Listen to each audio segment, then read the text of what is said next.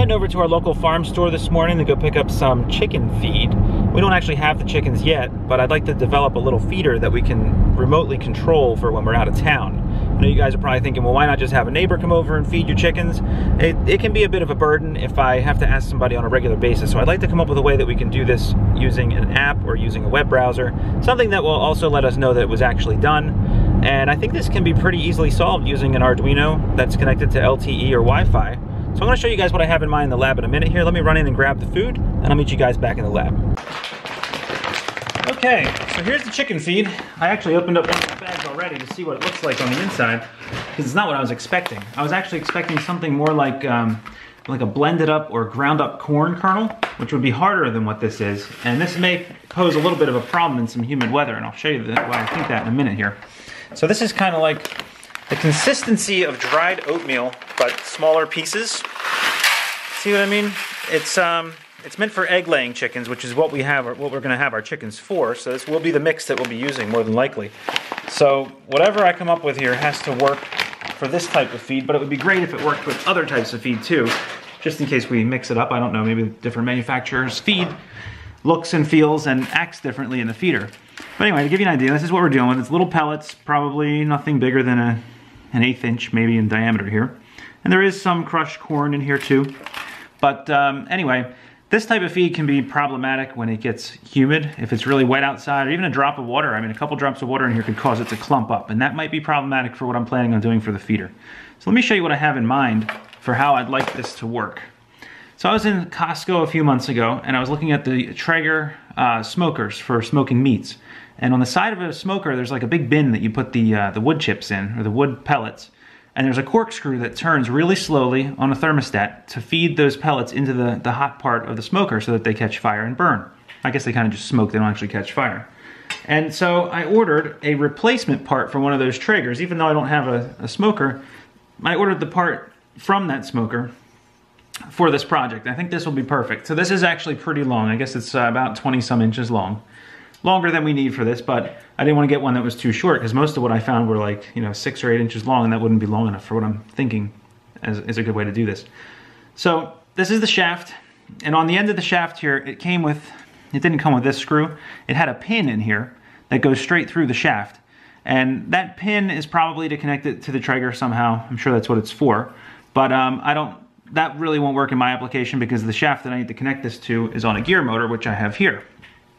Now on this gear motor, we have a 5/16 shaft that has a flat side on it. So what I needed is a way to lock this so that it would rotate with the motor. And so what I did was I ended up tapping this with a 5mm tap. So I tapped the hole, threaded it, and I have a 5mm screw here. I actually have some 5mm little posts that'll go in here, so it won't be this giant screw sticking out. And that should give us the ability to lock this baby down to the shaft on the motor so that the corkscrew spins when the motor turns. So let me get an Allen key and get this puppy tightened down. All right, so there's the motor. Got the shaft so it's locked to the motor so that when the motor spins, the corkscrew should spin, and that should push out the corn or the feed. So in order to do that, I'm thinking that if I take a piece of stainless steel tubing and run it in the bottom of a container, perhaps a metal trash can or like a feed container, because they're usually made out of metal, that should work. Now, the reason I decided to go with stainless steel is you could use a plastic pipe for this, but what I'm worried about is that this corkscrew constantly turning could scrape some of that plastic off, and you can end up with plastic in your food, which you don't want. You don't want your animals eating plastic. So what I did was, we actually live close enough to a metal, it's like a metal store. It's acres of just metal, any kind of metal you need. And I picked up this stainless steel pipe, chopped out a little opening here with a Dremel and a bandsaw.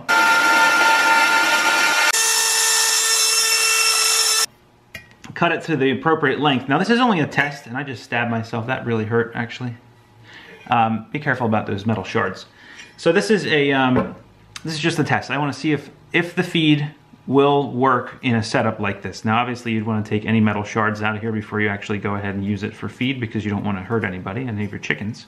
So what I did was I measured it up. I brought the corkscrew with me to the store, made sure that it fits this tubing, and it does. It fits nicely. And what I'd like to do is install this in the bottom of a container so that the feed, gravity would pull the feed to the bottom, the corkscrew spins, have a hole in either side of the container, and the theory here is that the feed should come out of the open end of this pipe. And then once the feed comes out, there should be, you know, the corkscrew is in there, there'll be a little extra feed just here on the open end, you know, once the feed is done pushing, and maybe the chickens will peck some of it out of there, and that's fine. I may even come up with a little cap that goes on here, or maybe a little elbow. Before I go any farther, I do want to mention that this is just the hardware portion of what we're doing here. I still have to develop all the software for it, and I'll take you guys along for that. And I'm kind of up in the air as to what I want to do with that, so if you have any input, let me know in the comments below what you think I should do there. But this is the hardware that I think will work well for this application. All right, so the next thing we have to do is figure out what direction this motor is going to turn. And what's nice about a DC motor is that we can just reverse the polarity if it's going the wrong way. So we want to make sure that the corn is going out toward the end of the tube and not back here toward the motor, because that would be bad. It would be compressing it and just basically fall apart. So what we want to do is rotate it so that the corn or the feed pushes out toward the end of the bucket. So to do that, I'm just going to connect it to this power supply. Eventually it'll be hooked up to a big battery so that this will even work when there's no power. So let me get this baby plugged in and wired up, and we'll see what happens. All right, so this is a 12-volt motor. I'm just going to set my power supply to 12 volts, make sure that this is actually going to even turn. I haven't even tested this motor yet. Okay, so it is. And it's going the wrong way. So we're just going to reverse polarity, and that screw should turn the right way. And there we go. So that should do the trick. Now, one of the things I'm worried about is there's a little burr right here on the metal. I'm worried about it pushing the pipe. I think this will work. I think this is going to work quite well, actually. For the container, I might have mentioned this already, but what I'd like to use is a metal container. For now, I'm just going to try it with a plastic bucket, because if this whole thing doesn't work, I don't want to invest in some metal can that's not going to work out. This is basically all parts that I already had laying around for the most part. But what I've got here is just a 5-gallon bucket, and I drilled holes in either side of it that are about the same size as the metal pipe. It's actually a little bit bigger, so we can caulk it if the thing starts to fall out. Like I said, this is just a test. Now, one thing that I do realize that I made a mistake here. When I cut this, I should have cut this a little bit closer to the motor, because when I mount this motor on the side of the bucket, you can see that the opening is actually past the bucket. That's not what we want. So we want this going like this,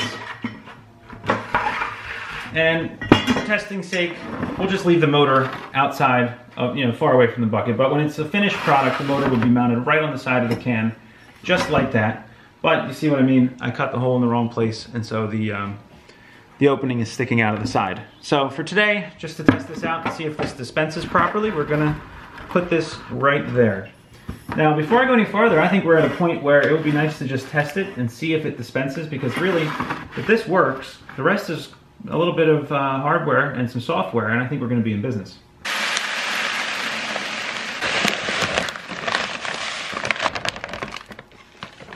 Okay, one thing I just learned is that there was a ton of, wow, that's really weird. On camera, they're just showing up as red, at least on my screen here, but they're not red at all. There's no red in here whatsoever. So if you're seeing red, I don't know why that is. Anyway, it just made a ton of dust when I did that. Okay, so here's what I've got. I've got the motor, I've got the shaft inside the post here, inside the pipe, stainless steel tube, the cut part is on the inside of the bucket, comes out the other side of the bucket. Now, in theory, when I power this up, grain should come out of this side. What we're gonna do though, before we do that, is I'd like to tie in a little remote control so that I can push a button and have a way to stop it when that happens. So let me get this wired up really quickly, and I'll show you guys the test. We'll see what happens. It's a moment of truth. Okay, so what I've done here is I have taped the motor down to the table, because it's gonna wanna push, you know, the shaft is gonna be pushing this way and pushing feed out that way. I've also taped the motor, you know, I taped the motor to the shaft, I taped the shaft down to the table. Nothing should pull apart. There's quite a bit of weight in here from the feed, so I don't think the bucket's gonna go anywhere. I've got my power supply set to 12 volts. I've got it hooked up to this little relay board. Now let me talk about this real quick. So this is really what makes this so awesome, is that this is a receiver that can receive from a local remote control like this guy right here, which is really cool. So, I mean, it has 8 buttons. I might say like button 1 gives 1 unit of food, button 2 gives 2, and so forth. Maybe 1 unit is what the chickens eat when they're babies, and then maybe 8 is what they eat when they're adults. I don't know, maybe one of them turns on the water, we'll see. This is a receiver board on the top here. This little piggyback is a receiver. Underneath here is a Photon Arduino. Let's see if I can get a shot of this in here. This focus is not exactly the best right now. I don't know what's going on here. Let me see if I can get this to Focus, there we go. So you can see this is kind of layered. The top with the antenna is the receiver for this remote control right here. Underneath is a Wi-Fi module. That's the Particle Photon. It's an Arduino that you flash over the air. You guys, if you don't know what I'm talking about, check out my other videos. If you do know, then you already are familiar with this. And then coming out of here is the Wi-Fi antenna for that. So what's cool about this is when I push the button on this remote, that signal from the remote is going into the Photon, into the Arduino, and then the Arduino is controlling one of the relays. And right now it's controlling relay 2. Don't ask me why. I have it set up so that button 1 does relay 2. So now, as I push it, you can see it's working. The motor turns. The shaft nothing seems to be moving. So the grain should be going through the shaft. I also marked over here where the top is because the metal will want to spin because I haven't caulked it, I haven't screwed it on. The finished product, it will be screwed on. And then here's the end of that corkscrew in here. So if I just hold this down, you'll see it rotating.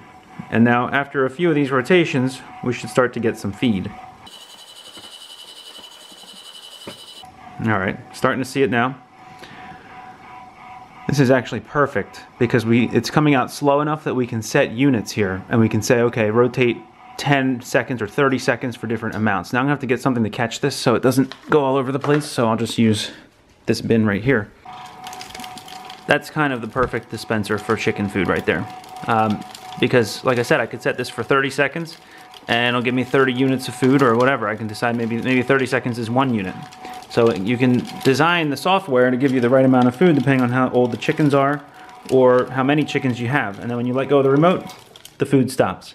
And because this is tied into this Arduino here, what that means is that we'll be able to control it over Wi-Fi, over software, because really what's happening right now is when I push this remote, the remote's not talking to the relay, the remote's talking to the Arduino is talking to the relay.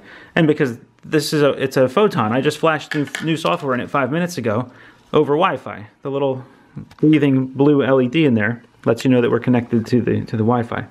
I'm really confused about where the red's coming from on this camera. I don't know if you guys are picking that up, but this camera is seeing red and there's no red in this room, so I don't know why that's happening. Hopefully my camera's not going bad on me. So anyway, that's pretty much it for this video. I just wanted to check the hardware out, make sure I was going the right route with it. Maybe we're gonna have to deal with this. You see how you get these little cavities in here? I'm gonna run this a few times and see if we get that, if that happens a lot, you know, because as you go, it kind of creates a hole. What I'm worried about is that it'll create a hole and the bucket will still be almost full of feed, and that could be a problem. Alright, so that's all I wanted to do today, was kind of just vet the hardware, make sure that make sure the theory was good here, that the grain will fall in. I'm going to run this a few times and see if we end up with those cavities in the middle, where we end up with the hollow spot, and see if we have to come up with some kind of a vibrator to shake this container after a certain amount of time, or something to knock it. I'm also going to do some experiments with the moisture, make sure we don't have any moisture problems and have it clump up. But that's all I wanted to do today in this video, was kind of check the hardware out with you guys. Let me know if you like that concept, actually finding my way through it while I'm here on video. Normally I don't do that. Normally I would have the whole thing figured out and show you my finished product, but maybe this is something you like. If it's not, let me know. Either way, hit that subscribe button because I plan on coming back to do some follow-ups here on the software that we're going to use to make this thing talk. I'm not sure if the software is going to live inside the Arduino itself. Some of it will. I'm not sure if we're going to end up with a web page on the Arduino or a web page on a server and the Arduino checks in with it. Maybe I'll have the option for a real-time clock in here so that it automatically feeds them at a certain time each day in case you're on a cruise and you can't connect because there's no way to connect online. I don't know. We'll see where it goes. But like I said, I'm going to do some follow-up videos on this project once I get the hardware kind of ironed out a little bit more and I've learned a little bit more about the feed. And I'm also going to try a couple other types of feed to make sure they don't jam in that corkscrew on the way out.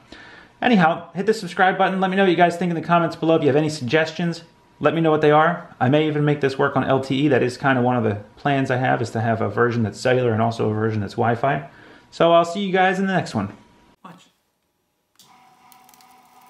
Wow, look at that. You're feeding the chickies.